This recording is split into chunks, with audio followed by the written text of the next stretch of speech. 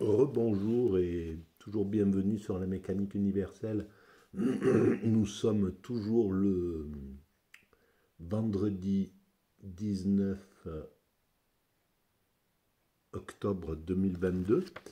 Je continue ma lecture de cet ouvrage de René Guénon, La crise du monde moderne, qu'il a écrit en 1946, enfin il a été publié à cette époque-là, il a dû être écrit voilà, à la fin de la guerre de 39-45, et tout à l'heure j'ai lu cette partie-là de la quatrième de couverture. Et dans cette quatrième de couverture, qui est là, une chose m'a sauté aux yeux tout à l'heure, après avoir relu, en fait. La première fois, je l'ai lu, et puis j'ai pas saisi vraiment ce que j'avais lu. J'étais trop pressé de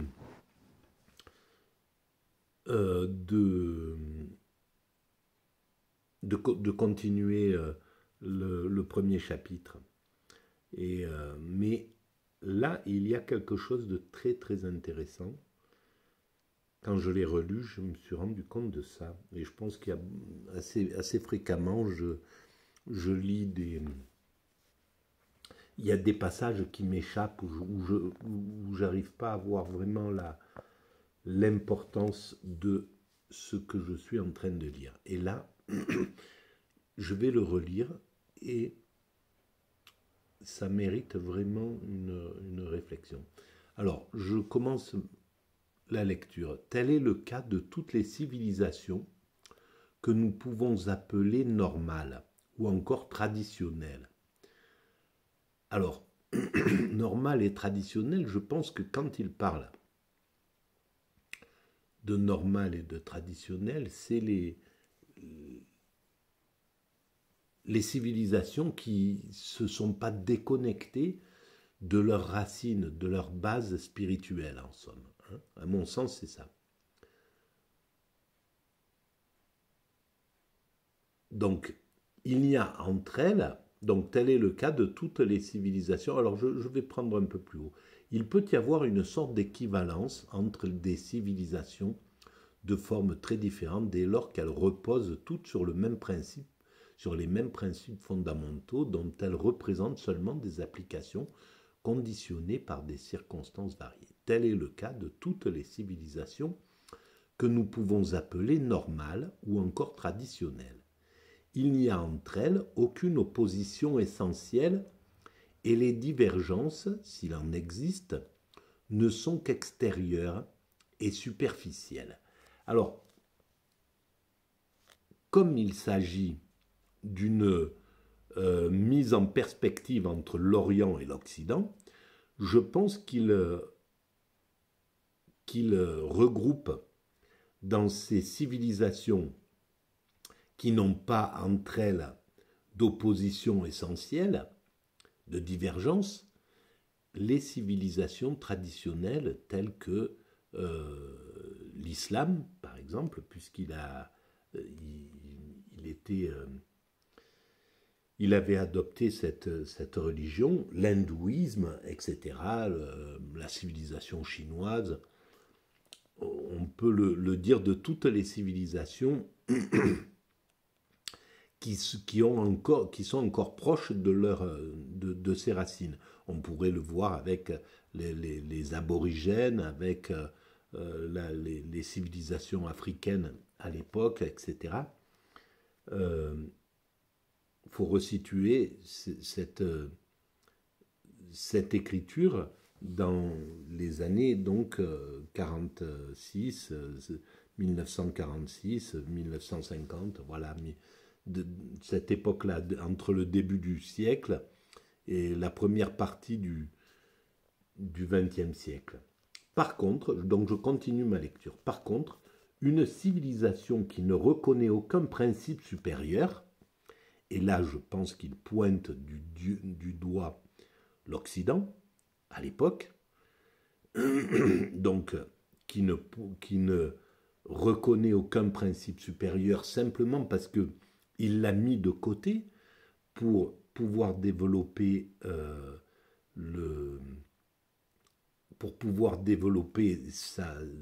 la société de consommation, la société, ce monde capitaliste qui était en vogue à l'époque, hein, donc qui avait mis à distance le spirituel pour pouvoir faire passer la société laïque. C'était important pour l'humanité que ça se passe comme ça. Mais il a pointé du doigt le fait qu'une société comme ça ne pouvait plus comprendre les sociétés traditionnelles, ne pouvait donc plus comprendre finalement son père. Et c'est un peu comme ça que je l'ai écrit moi sur la mécanique universelle. Je dis que les sociétés traditionnelles, c'était le père, par exemple, de l'Amérique, l'Inde, etc., la Chine, l'Afrique, l'Océanie, toutes ces sociétés-là, c'était les pères symboliques de l'adolescent qui était les États-Unis. Son fils, voilà, c'était son fils adolescent, avec l'Europe, pareil, une sorte d'adolescent qui était là. Et en fait,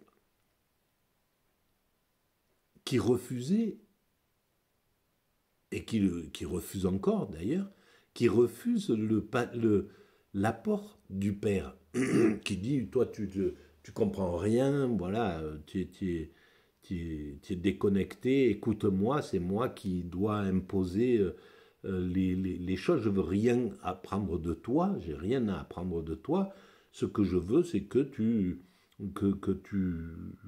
écoutes, voilà, que c'est moi maintenant qui suis le chef, quoi, hein. C'est le fils qui tue le père, symboliquement, hein.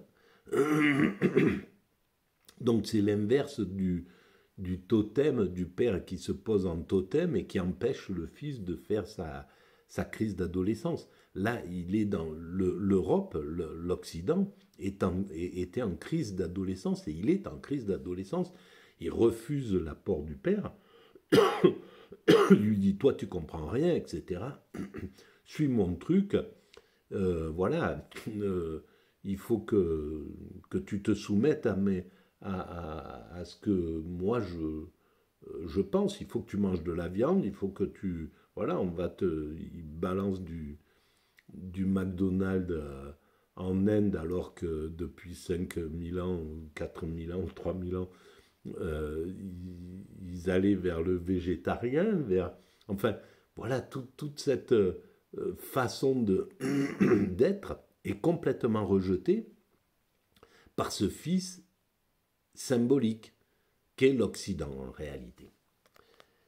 Alors, donc, par contre, une civilisation qui ne reconnaît aucun principe supérieur, qui n'est même fondée en réalité que sur une négation des principes, et par là même dépourvue de tout moyen d'entente avec les autres, car cette entente, pour être vraiment profonde et efficace, ne peut s'établir que par en haut, c'est-à-dire par la spiritualité, c'est-à-dire précisément par ce qui manque à cette civilisation anormale et déviée. Donc pour lui, la civilisation occidentale est anormale et déviée, et elle ne peut pas comprendre les civilisations traditionnelles, parce qu'elle ne peut pas établir de relations, d'entente, par le haut, qui est la spiritualité. En fait, c'est pour ça que les civilisations encore qui sont au contact de leur spiritualité peuvent se comprendre par le haut. Je pense que même si voilà, je pense que les, les, les civilisations premières, comme on les appelle, il me semble, peuvent s'entendre avec l'hindouisme, avec l'islam, avec le judaïsme dans son sens spirituel.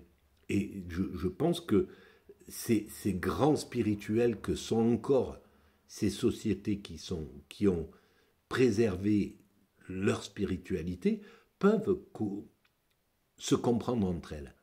Et l'Occident est déconnecté, il n'arrive pas à communiquer avec. Il vient en disant non, vous comprenez rien, Dieu n'existe pas, il n'y a plus, voilà, il y a plus à réfléchir avec tout ça. C'est le marché qui prédomine, il faut vivre comme ça, il faut, voilà, sans comprendre que il est dans un système totalement absurde. Et les civilisations traditionnelles, anciennes, ont joué le rôle du père, c'est-à-dire tolérant. Bon ben ok, voilà, ils n'ont pas contrarié, la crise d'adolescence du fils. Ils l'ont laissé faire, ils ont laissé le fils maltraiter le père, en réalité. Il s'est laissé maltraiter en disant, bon ben, il comprendra un jour ou l'autre, voilà, ça, il reviendra. Et je pense que on va commencer à comprendre, parce qu'on est encore dans ce mécanisme-là. On est encore dans cette... Et en réalité, ce qu'a écrit René Guénon, moi je ne l'avais pas lu, je ne connaissais pas du tout ça, mais j'ai écrit quelque chose de très similaire, parce que c'est encore d'actualité. Donc j'ai analysé la société, l'Occident, de la même manière il y a 20 ans, quand j'ai commencé à écrire la mécanique universelle. J'ai compris qu'il y avait ce problème d'adolescence dans l'Occident, quoi. Et qui l'empêchait vraiment d'être en relation correcte avec son père symbolique. Alors, dans l'état présent du monde, nous avons donc d'un côté toutes les civilisations qui sont demeurées fidèles à l'esprit traditionnel et qui sont les civilisations orientales, et de l'autre une civilisation proprement antitraditionnelle qui est la civilisation occidentale moderne. Et oui, c'est ça. Alors, là, il y a une sorte de critique de ça. Mais l'humanité devait passer par ça. Le Fils devait renverser la table, devait faire tomber tout le système religieux de manière à faire table rase de ça pour imposer une vision plus... pour nettoyer en fait ce système.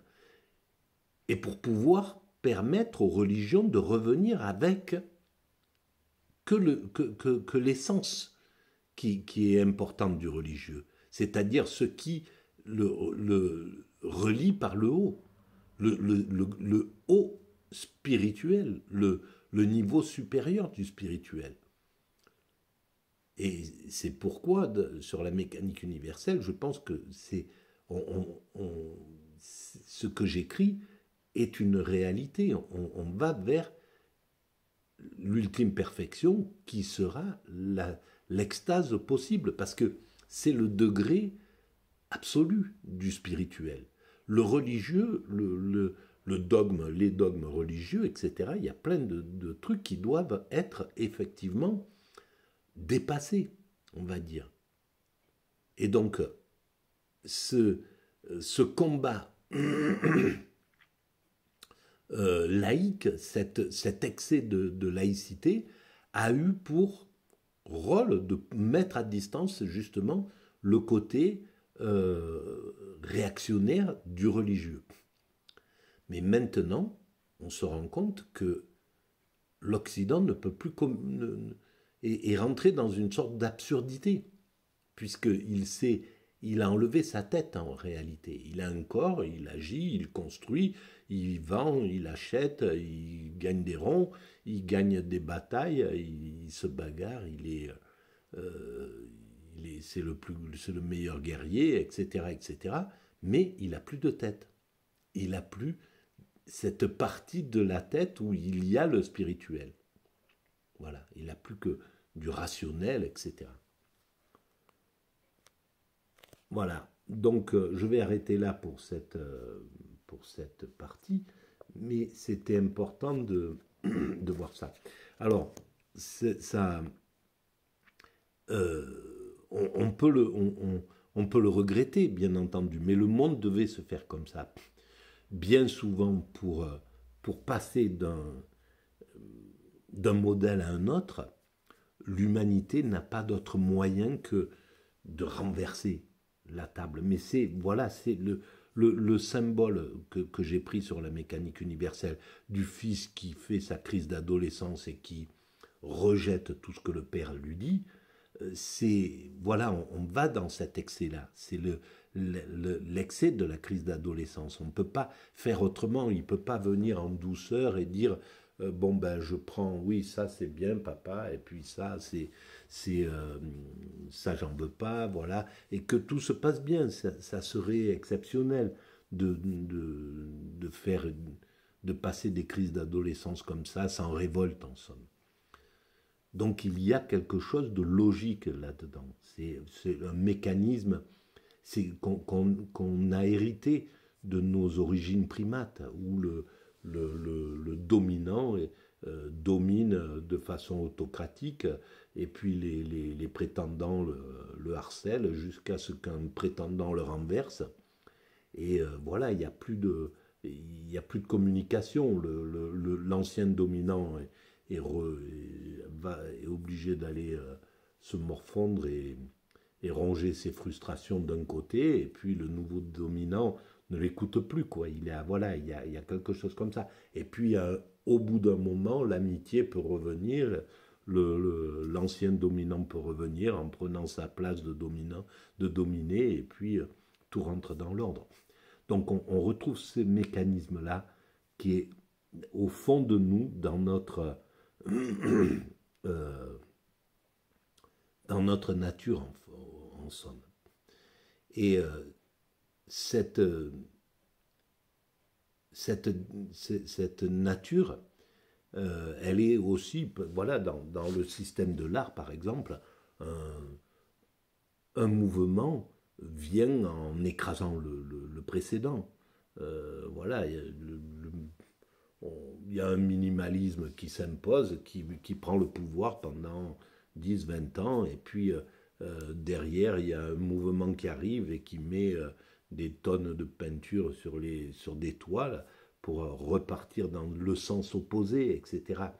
Voilà, on est tout le temps dans une sorte de mécanisme comme ça. C'est comme ça que se développe encore l'humanité. Alors, un jour ou l'autre, on arrivera à évoluer en évitant ces dualités violentes et puissantes, mais pour l'instant, on est encore dans ce mécanisme-là. Voilà. Et donc, l'Occident et l'Orient, c'est le même principe. Voilà. Voilà ce que je voulais rajouter sur la vidéo précédente. Comme ça, vous avez... c'est la suite, en fait, de cette vidéo-là. Voilà, à très bientôt. Merci de votre écoute.